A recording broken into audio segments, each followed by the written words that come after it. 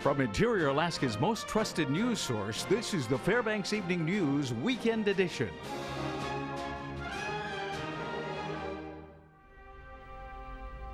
Good evening and welcome to our Saturday edition of the Fairbanks Evening News. I'm Katie Looper. Our top story tonight. Alaska Governor Bill Walker met Thursday in Washington, D.C. with Pentagon officials to make a case for maintaining current troop levels in the state. Walker stressed Alaska's strategic importance, especially with Russia enhancing its military presence in the Arctic. Army officials announced 2 weeks ago that they planned a reduction of about 2,600 troops at Joint Base Elmendorf-Richardson in Anchorage and 75 troops at Fort Wainwright in Fairbanks. The Anchorage base is one of 6 domestic bases that will lose 1,200 or more soldiers as part of a cost savings plan to reduce the active duty force by 40,000 troops over 2 years. Walker on Thursday reviewed criteria for making cuts with Catherine Hammock, Assistant Secretary of the Army for Installations, Energy and Environment, and in separate meeting, her Air Force equivalent. We talked this morning about the sequestration impact on the military sort of drawdown, and our state has certainly been impacted by that. I spent about half of yesterday at the Pentagon, meeting with various undersecretaries of the Army and the Air Force to talk about the military drawdown, but the impact that sequestration is having on the military. The flag of Mississippi is again flying on the University of Alaska Fairbanks campus. The flag was taken down Monday by order of Chancellor Brian Rogers because of the national controversy about it. He reportedly had it put back up because of the response he got on Facebook. He said he was reluctantly having the flag put back at the circle of flags on campus, feeling it was in the best interest of the university. 2 Wasilla motorcyclists were killed and another person critically injured in a head-on collision on the Glen Highway Friday. Adam Johnson and David Hecker, both 21 years old, were traveling north from Anchorage at a high rate of speed when they struck a southbound Honda Odyssey. A passenger in the vehicle who was not identified suffered life-threatening injuries and was transported by helicopter to Matsu Regional Medical Center. The incident is under investigation.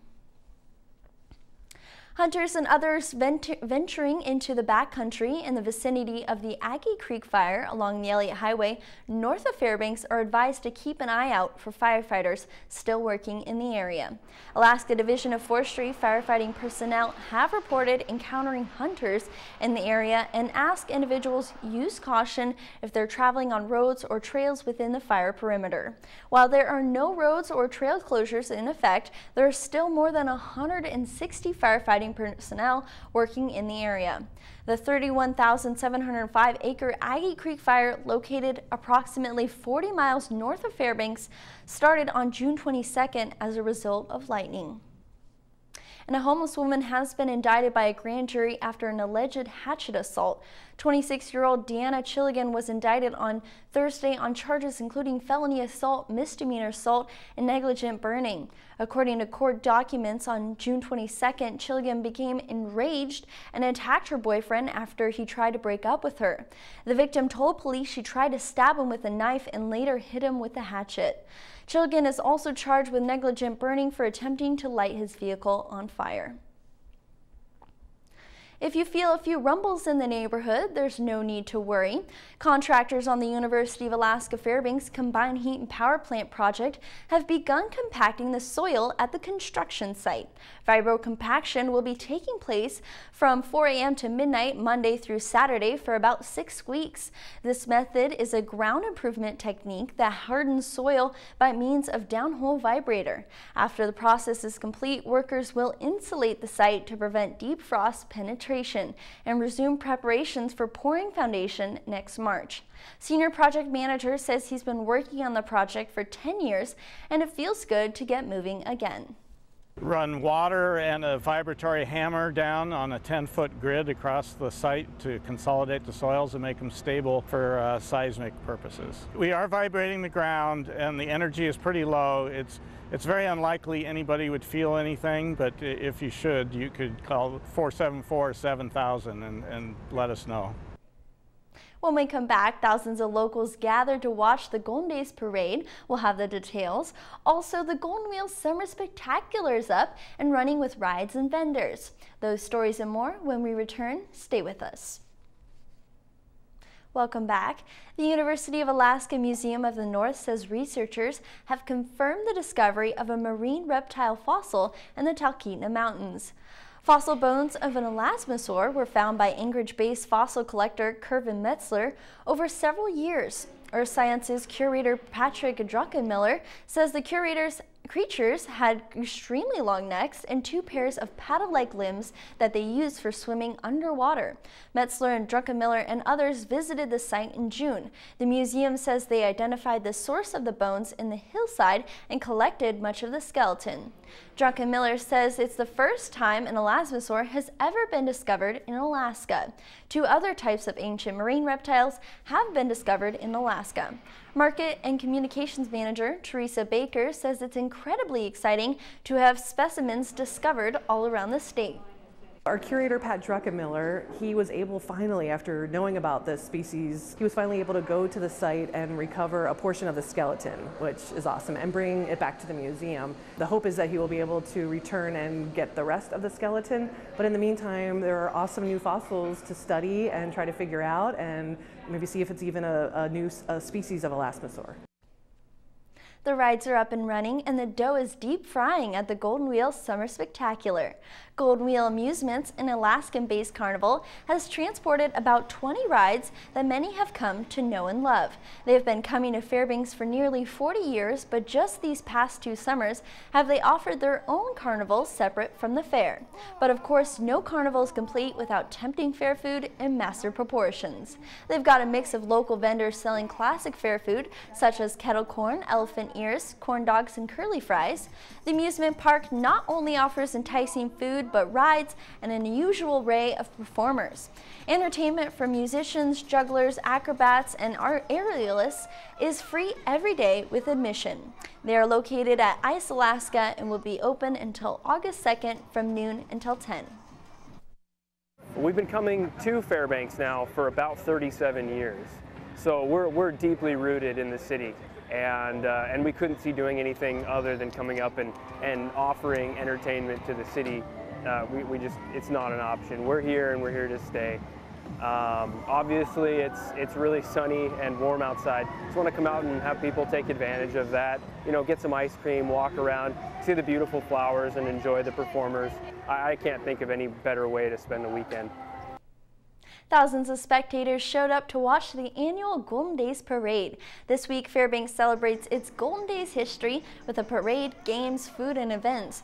Golden Days is an event hosted by the Greater Fairbanks Chamber of Commerce, and dozens of local groups, organizations, and political candidates met at the Carlson Center this morning and walked or rode through the downtown parade route, waving and passing out candy. The annual parade celebrates the founding of Fairbanks in 1902 thanks to the good luck of a gold miner named Felix Pedro. Volunteers throughout the community donate their time to run the Golden Days Jail. They're called the Midnight Sun Marshals and Madams. They dress up every year in period costumes and then drive around arresting people in the fun spirit of Golden Days. It's a great photo op for the locals and tourists who love to play along. Most of the arrests are, during the week when we're going around nabbing people, selling the garters and pens, and it's always fun. A lot of people play along, a lot of people don't understand, and we explain it to them, and they absolutely love it. We are all volunteers.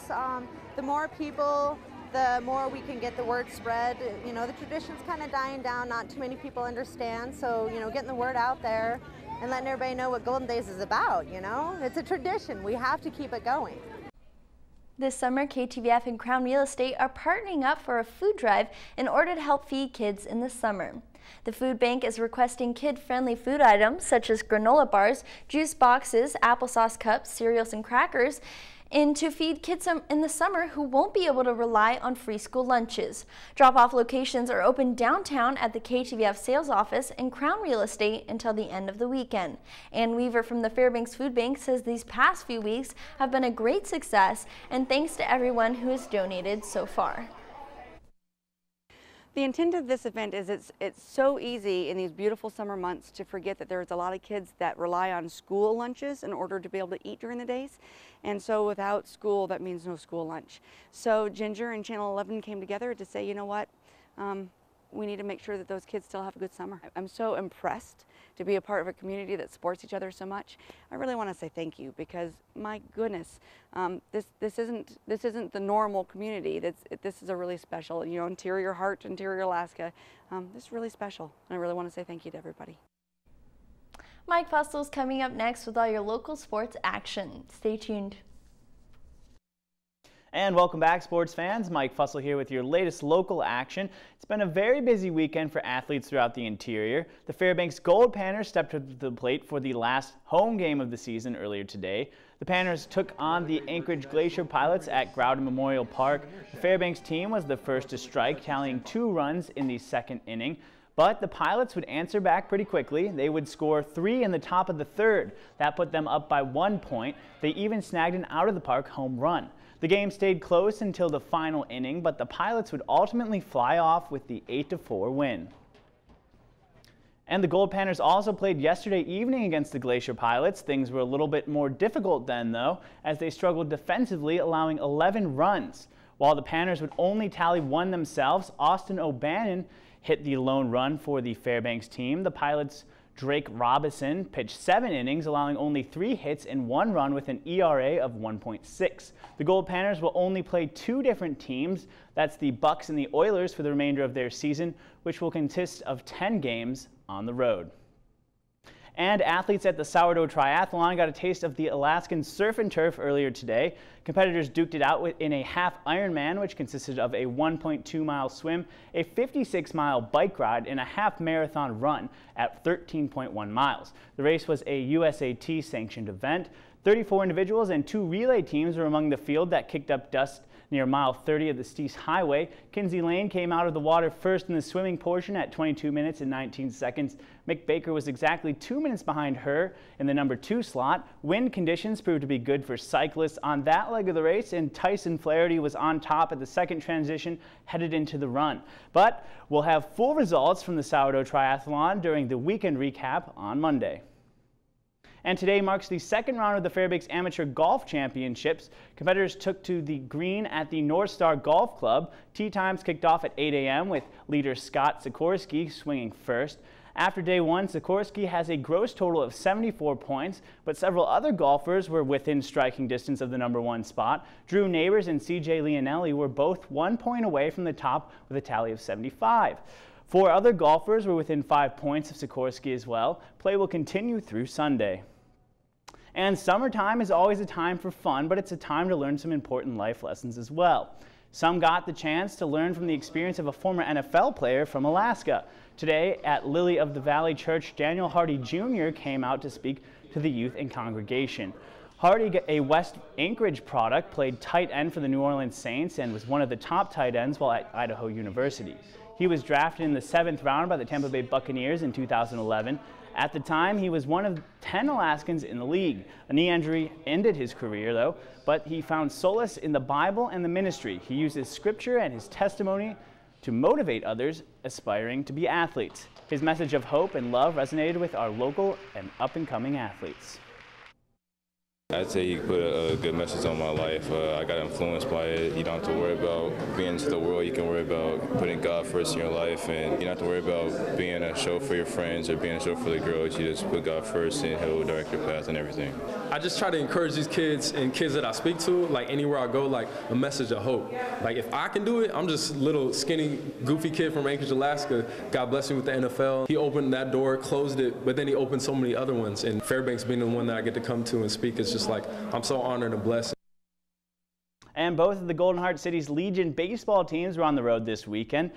And the Alaska Wild took on the Chugiak Mustangs in a midsummer doubleheader last night in Anchorage. The Mustangs stampeded their way through the defense of the Wild in Game 1. The third and fourth innings proved to be the tipping point for the Chugiak squad. They would rack up 6 points in each and hold the Wild to 0. Game 1 would finish early in a mercy rule situation, 13-0. The Fairbanks team was not able to come back for revenge in the second game, though. Chugiak would get the W late Friday, 8-4, and win another game on Saturday, 13-3. The Fairbanks 49ers were also down south. They lost a close matchup against Juneau, 3-1. And that about brings us to the buzzer for sports tonight. We'll have your full weather forecast coming up next with Katie Looper. Thanks for checking in, and we'll see you next weekend. Welcome back to our Saturday edition. So happy Golden Days, everybody. Yeah, it looked like you had a great time out there earlier today. The weather looked nice and very golden, sunshine. Can we expect to see that throughout the rest of the week? Yeah, looks like another great week. Maybe a bit of rain showers like we saw today, but other than that, nice sunny skies, 70 degrees. Let's take a look at the almanac for today, though. We got a recent high of 73, a recent low of 52. Our record high got up to 93 in 1955, and a record low of 40 in 1958. Now our sun rose at 4:28 this morning and sets at 11:23 this evening. Our daylight equals 18 hours and 59 minutes altogether, giving us a loss of 7 minutes from yesterday. Now around the state today, rain showers in Juneau and Ketchikan, temperatures in the mid-60s. Same for Anchorage and Kodiak. Yet cloudier skies in Coal Bay and sunny skies in Bethel around 58 degrees. 52 in Nome, and up there in Barrow, cloudy skies for them at 39. As for the Fairbanks area, 76 degrees with some partly sunny skies and rain showers. All right, down in lower 48, Seattle's raining with lightning at 69 degrees. As we move on down south, Las Vegas and Phoenix are really hot in the hundreds. Moving over to the east, Minneapolis is experiencing rain showers around 86 degrees, same with New Orleans at 97. More rain showers in Miami at 88, and even more rain in New York at 85. As for next week, we can expect cooler temperatures in the north with a little bit of rain. As we move on down south, some thunderstorms in the New Mexico area, yet hot temperatures in the Midwest and Texas region.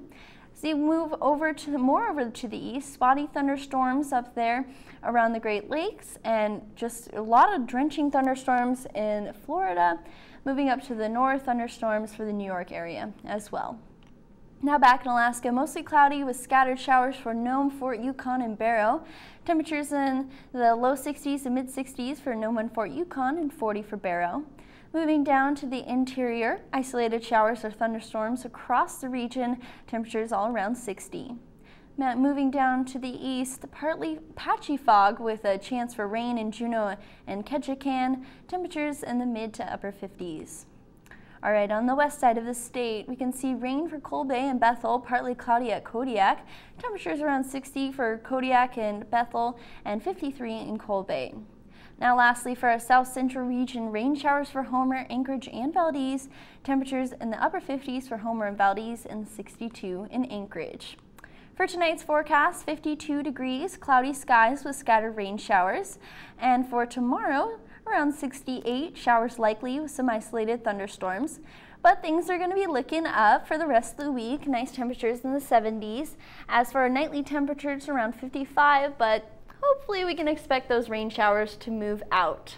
Right. I know we saw some pretty crazy action earlier today, just pouring rain down here at the station. It was raining cats and dogs with extreme force. It was crazy, but you know, you never know what you're going to get from moment to moment. I know. And then like a couple minutes later, we look out the window and blue skies and everything. Well, that's perfect rainbow weather, so maybe we'll see a rainbow. Oh yeah, we better look out.